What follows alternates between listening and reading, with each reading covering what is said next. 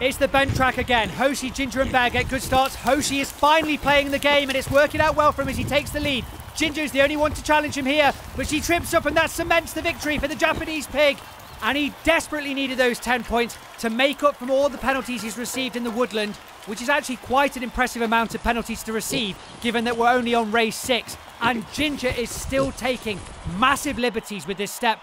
Those mistakes will hurt a lot more than a hedge hurdle, so be careful, Gil, please.